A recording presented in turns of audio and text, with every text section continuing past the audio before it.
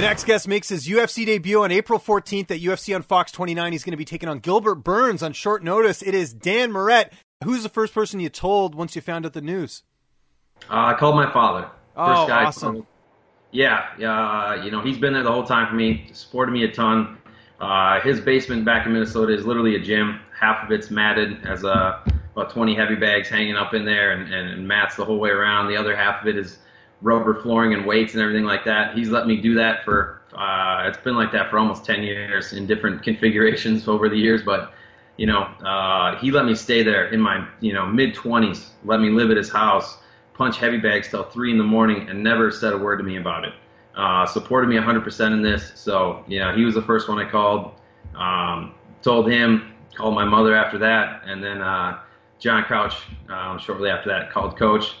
And all of them told me the same thing. It's like, isn't it dark there, like late? So I said, get off that freaking mountain and don't hurt yourself. So I said, I'm going to spend a little time up here and enjoy myself. I got a couple more minutes and I got a headlamp, so I'll be all right. And, how important is good management? We've seen with the Reebok deal, a lot of people saying, oh, you don't need a manager. But in a case like yours, especially where, you're getting these calls and you're having those hookups where it's like, you're in the loop as far as, short notice fights. How essential is that as a fighter?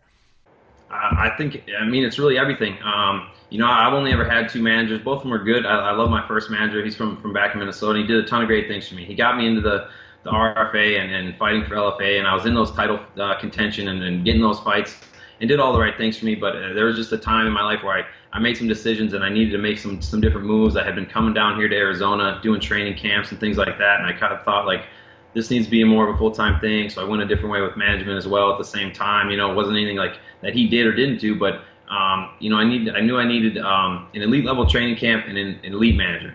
And I feel like there's 4 or 5 of those guys or companies that really are the ones that, hey, when there's calls and there's opportunities, these are the ones that they're getting a hold of. These are the guys first.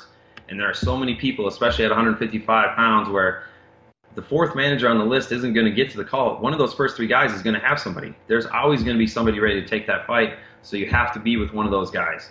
And I knew that. I talked to a couple of them, and Danny Rubenstein, I really felt like I connected with. He's been really good, and I felt like he was the right match for me. And he's been a great guy, and he got me the opportunity. So that's been key. It's like, hey, I'm at the right gym. I have the right management. I'm surrounding myself with around the right people because, as the sport is, you can win all the fights and do all the right things, but if you don't know the right people and you're not in the right position, in the right place at the right time, you might not get the opportunity. So you have to really commit and set yourself up in all those areas to get into the UFC, and that's what I did, and it paid off. It was a risk and a gamble. Like last year, a lot of things changed in my life, and now we're at this point, and it's like, hey, I did all those things, and it was, nobody really saw, what's going to happen from that. And I had a vision of it. I thought, this is the things I need to do. These are hard choices I have to make. I made them, and here I am. And Minnesota will always be home for you. We talked about that off air, but now you live in Arizona. You're wearing the MMA Lab shirt. I know you're there full time now. What sort of prompted that as far as moving down there? And was that sort of with Danny's help as well? Because I know Danny manages a lot of fighters at the Lab. It had something to do with Danny, but really, when I first came down here, it was reconnected with my now roommate, Johnny Hollywood Case, fellow UFC 155er. He and I have gone way back. We fought on the local circuit, Minnesota, Iowa, kind of scene like 8-10 years ago. Had reconnected, and he lived down here and had moved to a couple different camps and really found home when I came down, and he ended up at the Lab. I really felt like I connected with it. Just as soon as I was here and I talked to John Crouch, I was like, this is the kind of a guy, he falls in the same mold as my other coach, Greg Nelson. It was like, he's more than a coach to me. This guy really cares. He cares about you personally. He doesn't just care about, is this guy going to give me a check or what can he do for my team? What can I do for him? He really cares about all the people and individuals. I connected with him a ton. And I just felt like, this is a place I can be. I felt really solid with the team, the program they have, everything's in position. And so I really liked it and I wanted to be part of it. And then it kind of came full circle with my second job outside of fighting is I work with Zebra Mats, the largest martial arts gym outfitter in the world. They're based out of Minnesota. They had a deal going to build the new MMA Lab. So it kind of worked out like, hey, I'm already down there training. you guys are doing this deal with them and make this connection. It's like, I can help with the design, the layout, do the whole thing. They pretty much had all that how they wanted it, and they just like, you can do the install and everything on it and put the place together. I said, yeah, for sure I can, So over the last couple months, we've worked real hard to build a new facility for them, a world-class, state-of-the-art facility to match the level of the coaching and the talent that's here. Now we have a world-class, brand-new facility to go with it. So we're already one of those elite teams, and now we feel like we're at the top of that with the facility being right on par with the individuals that are there and the personnel. So it all kind of came together. It's like, with the job having that, hey, we can get you down there. I can afford to pay, get an apartment, and do the things. It's like, all right, perfect. Like it all just kind of fit and made sense. And then the fight falls in your lap, and you say, that's why you take these risks and you do that kind of stuff, and everything just sort of fell into place. Let's talk about your opponent, Gilbert Burns, 12-2 record, very well versed on the mat, especially. How do you feel like you match up against him in this fight? He's obviously a super tough guy, but that's what you want. That's the kind of thing you fight for. That's what you've been training for 10 years, is to fight world-class competition. That's the guy I want to fight. I feel like I match up well with him. I'm a tall, left-handed guy. He's a little shorter. He's obviously world-class on the mat, but he's a world-class fighter, too. He's got good hands. He trains with an elite camp down there. He's getting better. He's dangerous everywhere, but I feel like I'm the guy that can beat him. Like, I have the tools and some sneaky stuff and what I've been working on and the way I've improved down here at the lab. There's ways I can beat him. I feel like I can catch him. I can hurt him. And, I feel like in an MMA fight, my jiu-jitsu can hang with a lot of people. Obviously, he's world-class, and that's a different level as far as jiu-jitsu goes, but we're not doing just jiu-jitsu. We're in an MMA fight. So I do the right things. It's like there's nothing that says I can't catch him and put him in something and put him to sleep too. So, I feel really good about it. I'm excited. I don't feel like, all the pressure's on him. It's like, oh, you're taking on this new guy. You've had 7 fights in the UFC already. All this hype's around you, and I just get to come in and have a fight. Like, I'm already in shape. I've been helping with people with their camps. I'm always in camp. I'm ready to go. I feel fresh. I feel great at 155 pounds. I know he's a big 55er. He's going to have a big weight cut to get down to there. I'm going to feel perfect, ready to go, and push the pace for 15 minutes and just get after him. And I feel super excited about it. You mentioned the weight cut for him. He had his last fight canceled because the commission felt that he was cutting too much weight. Are you worried about that at all heading into this matchup, that he might not make weight and you could have they could have a similar situation? It's always a slight concern with having that issue in the past, but he knew this fight was coming up, so I feel like he should be ready. He'll make it, you know what I mean? I certainly hope so. Come in on weight. If he wants to, especially the fight week, make it at least through fight week.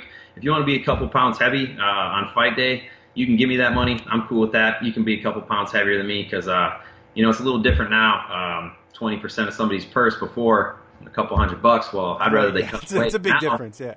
Yeah, now if I'm getting, a few $1,000s extra, it's like, he can be a couple pounds heavier. He's going to be bigger than me anyways. I don't care. That's fine. If you want to be a little bit heavy, you go ahead. So, as long as we get a fight, I don't care what he weighs. As long as the commission lets us fight, then I'm in. And how's your weight cut going? You said you were ready for a fight before. I imagine you were keeping the weight low just in case something like this happened. Yeah, I'm right on track. It's perfect. I could make it. I could have made it this week. I could have made it last week. So I'm always right there. 155 is awesome for me like that. I always eat clean and healthy. So I'm within reach at all times. I stay up, high 170s, but I can get down fairly easy, just with the routine I have and what I do.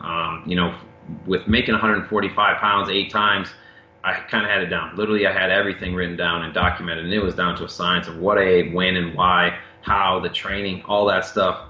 So I've been able to just to amplify all the things I already did and push it further and harder at 155 pounds. And I feel great there. Like, I could always make the weight, and that was part of it. I knew, like, hey, before when I was close and I was on that short list at 145, it was like, man, I got to really kill myself at all times. I got to keep that weight low enough where I can make it on a short notice, and it was a lot harder. Now I can train full speed at all times and say, hey, I can make this weight in 10 days if you need a guy. So I feel great. The weight cut will be easy for me, no problem. So I'm training full speed and ready to go.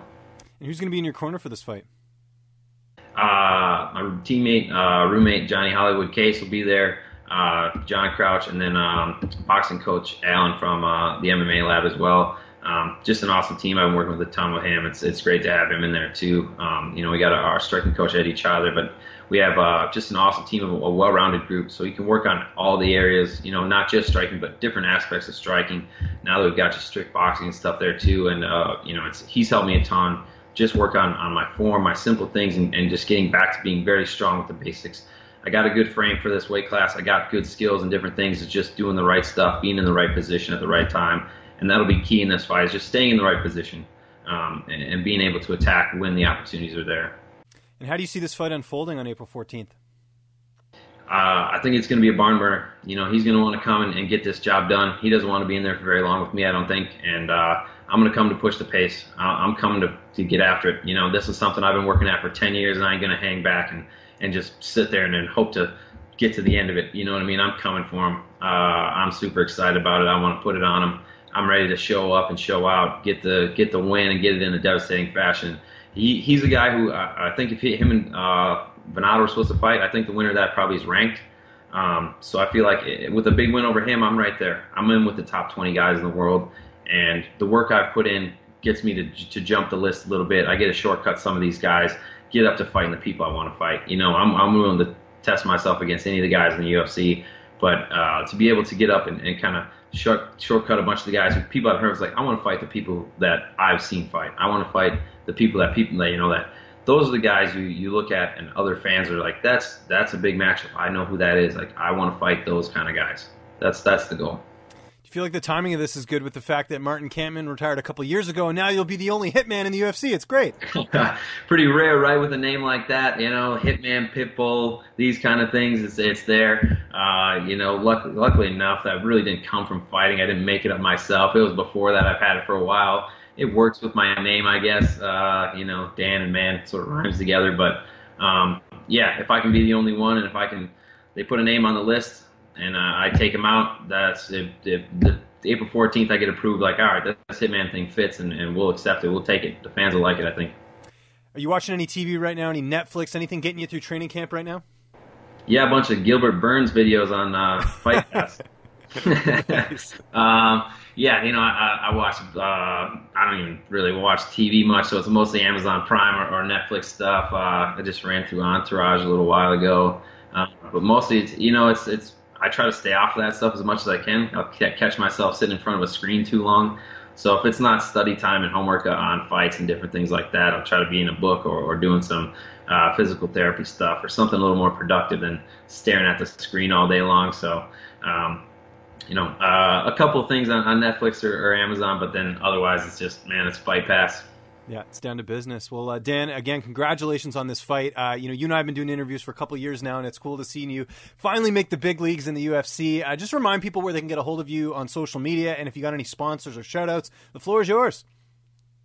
Man, Instagram mostly. I guess I got to get back on the Twitter thing a little bit more. Instagram is Hitman Moret. Twitter is at Dan Hitman.